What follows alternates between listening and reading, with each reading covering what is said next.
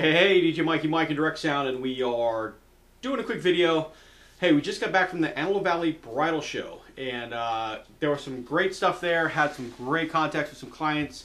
I didn't book anything for this event. Usually I book one or two events, but for some reason, where I was set up in the facility, I didn't get a lot of traffic down my corridor, and I went to a couple different corridors, and they were jam-packed. So unfortunately, not good traffic flow, but I think that's just, the way the fish swim, kind of thing. And not trying to call clients fish, but just the way the event flowed. Yeah, I don't know if I want to request a different area next time or a different size booth. Tried the concept of opening my booth up and making it approachable, although I have some issues with that. So just something to think about as a bridal show, if you're thinking about doing bridal shows. So in the past, I've set a table up with some cards and kind of, speakers and stuff in the background. And this time I tried to open up the booth. But I only had a 10 by 10 foot booth. I had two vertical trusses on the side, and I'll show you some video here in just a few minutes and maybe a picture or two. It looked really nice, but if you do not have a 10 by 20 booth or something of a little bit wider, you're going to block the booth like a table would when you're standing there waiting for a client. Now the venue or the bridal show people don't like you standing on the hallways or the aisleways. You kind of have to stay in your booth area. So I would recommend getting a larger booth if you can afford it, if you want to try this open booth concept. Because it was a little intimidating. It's almost like I was blocking the booth, like for people not to go through. So I would suggest a little bit wider booth, maybe a podium style table, a tall table up front, to where people could that didn't want to speak with you can actually grab a card and get some of your information without being intimidated by the DJ or the sales approach, and go from there. But take a look at the booth. I know a lot of people just do 10 by 10s, and sometimes that's the only thing available at some of these events. So my cards look great. The folders were very convenient. I had brought a price list for a bridal show special, and the graphics in there were really helpful. I think it worked out really well for a bridal show. It just didn't get a lot of traffic for myself. Now, fortunately, this bridal show gives you their email address and their name and contact, so I think I'm going to do a good email blast following up this bridal show for the clients that I missed they didn't get an opportunity to talk to. So take a look at the bridal show pictures in a little video. I did the vertical sign spinning. I replaced my mirror balls and I put signs up there. Worked really good. And but like I said, it didn't draw a lot of attention. But I guess it drew more of attention than if I didn't have it. Also, one thing is I noticed, and I was doing some research as I was standing there, looking at the clients' reactions to the different booths in my area. Now, I noticed that they do not read anything. So if you have something on a sign, make it clean and simple.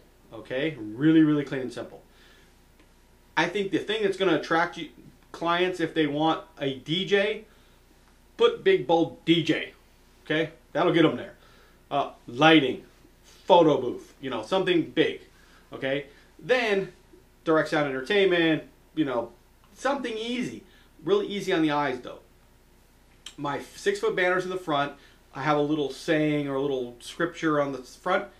Nobody read that. And I was watching if they read it. Now they didn't. But I did put some bullet point keywords down on my banner, and I was able to quickly direct them to the bullet points. Here, it's elegant, it's professional, it's beautiful, whatever the keywords happen to be on the particular banner. So use a tool for you to use as a guide and see, hey, these are like our mission statement. These things are what we try to do. That worked really well. I got good response from that. So they didn't read anything, that's for sure. It was hard to eat, and I tried to, I put wedding DJ, and that the focus was there. It still didn't quite get it. They'd sit there and look, and what do they do? Pretty pictures. But they don't know if those are your pictures or not because you haven't had a chance to explain that those are your pictures. So just some tips from DJ Mikey Mike. Bridal show, first one this season. I have another little small one in February. And we'll try to do some more email blasts and some more marketing. Try to drum up some business. stay on top. And definitely we're cutting edge over the other DJs in my area. I thought I did a great job at the booth. A lot of, I'm sorry to say, but there was a lot of spin and puke DJs there. They had their speakers and their videos and their everything going, and everything's blah. It was really crazy. I did see that draw attention in some cases, good and bad. One DJ had other vendors in the area coming up and complaining because they couldn't talk to their clients. So I chose not to even hook up my speakers, and I did put them in my bridal booth because I wanted to be a DJ, and we are DJs, and speakers represent music and DJs. So I put those in there for a statement, and I put them in black against a white background to make them pop. Had some comments on Facebook. Hey, I'd lose the speakers. I'm a DJ. DJ Mikey Mike. I'm a DJ. I do great lighting, but I'm a DJ. For 35 years, bam, I'm a DJ. I know how to do it.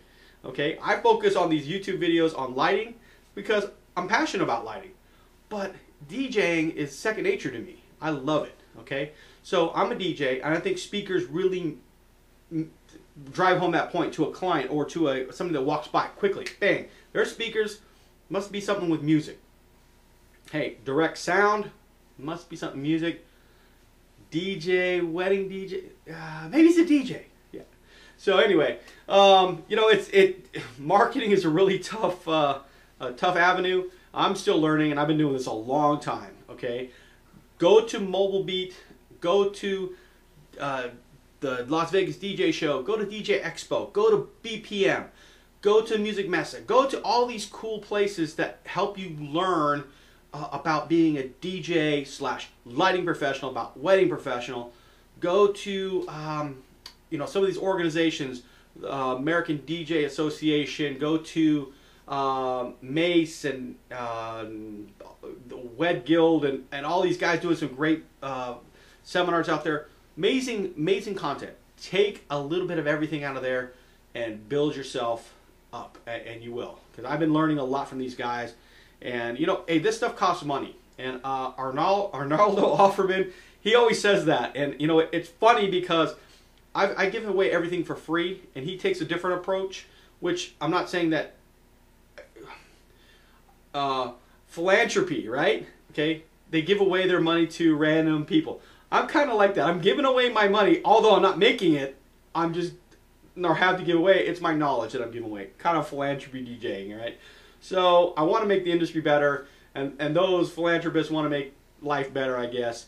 Other people want to make money. I do too, but I think I'll get there eventually in other ways. That's just my style.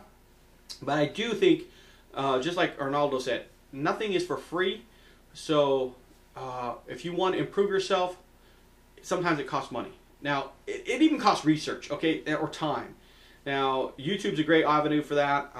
Use your skills, dig into the videos, watch the videos. They're there.